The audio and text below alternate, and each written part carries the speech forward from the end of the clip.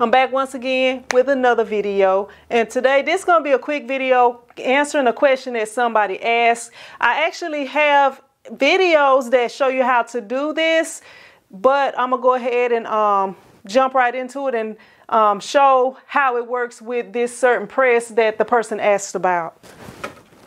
All right, so we're gonna roll the press on over here. I'm gonna go ahead and turn it on. And the question that I was asked was about pressure, the heat press pressure. Now, when you're pressing certain things, if you're using like vinyl or DTF or sublimation, whatever different type of item you're going to be pressing, they require different pressures. So the pressure is what's going to make sure that whatever you're printing works properly. So if you're printing with vinyl, HTV, and you don't have the pressure high enough, it could peel, you know. So it's all these things that you have to take into account, which those of y'all that's been doing this probably know, but some of y'all are new, so I'm gonna kind of explain it to you. Okay, in the video that I did before, I actually have a couple of videos, how if you don't have a pressure gauge on your heat press, how do you figure out the pressure? I have videos on that, so we're not gonna go over that. I'm just gonna talk about this heat press because this was what the question was about. Okay, so on here, if I can show it to you, hopefully I can show it to y'all. Let me see if I can get it right here.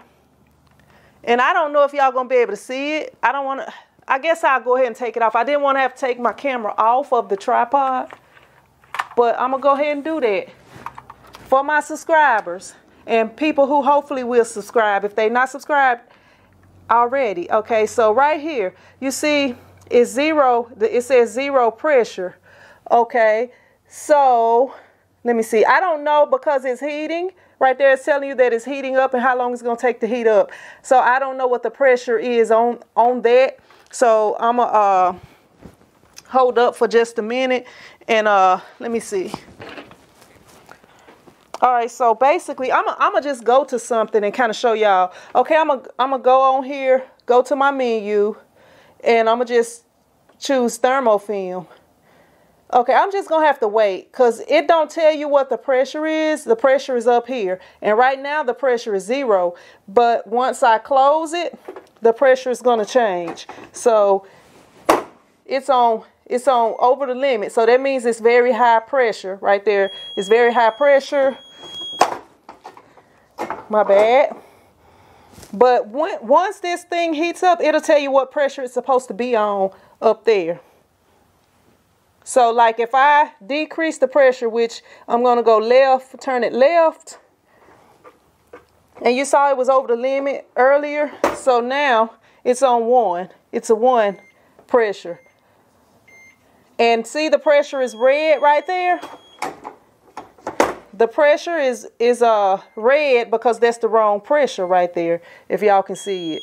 When it's right, it won't be red. It'll just be a regular color. Okay, so that's the pressure right there. So that's pressing with nothing on there. So I'm gonna throw this t-shirt hoodie on there. Let me put this back on here. But y'all see what I'm talking about. The pressure, it'll tell you what pressure it's supposed to be up here. But I just turned this heat press on just so that I could do this video. But at the top, it tells you that it's 17 minutes remaining until it warms up. I'm not gonna wait 17 minutes, y'all, to do this little short video. But it does have the pressure it's supposed to be up at the top. And then once it'll tell you heavy or whatever pressure. And then, you know, you have 1 through 7, I guess, maybe 1 through 10. I don't remember. I keep it pretty much on the same thing because I'm mostly printing t-shirts. I'm not really printing a lot of like sublimation blanks and items like plaques and stuff like that. I'm not really printing a lot of those. I'm mostly printing t-shirts, hoodies, so I'm mostly keeping it on the same temp. And with the t-shirts, if I can press it with the t-shirt, sometimes I just use a little more force so that I can do it with the hoodie. Okay, so like it's on 0 right now, and y'all just gonna take my word for it because I don't have a cameraman here today. I really don't have a cameraman, but sometimes I can get people to film, but I don't have anybody here today. So right here, when I press on this shirt, it's still pretty light. it's saying a 2. It's on 2 when I got this this shirt on here. So when I put something thicker on here, like this hoodie, when I put this hoodie on here, it's gonna say a completely different thing because this hoodie is thick. It's way thicker. Oh. Okay, so right here, this video, I'm sorry, y'all, interruptions. This hoodie is very thick, so even though it's saying 1 and 2, when I press it, it's on 5 now with the hoodie because how thick the hoodie is. So it don't really tell you the pressure. Like when I turn this knob, it don't tell me what pressure I'm on. But once I press the item, then right there where I was showing you earlier where it had the 0 pressure, it will change the pressure on that. So that's how that works right there. So it does not tell you what pressure it is. Like when you're turning it, it don't tell you what pressure it is, but you can turn it and you can close it. Put something like what you're going to be pressing under it, and you can, close it. Okay, that's on 5. Okay, that's not enough, or that's too much, so I have to adjust it and close it again. Now it's on 3. So, that's basically how that works. And hopefully I answered your question. And if anybody else has any other questions, let me know.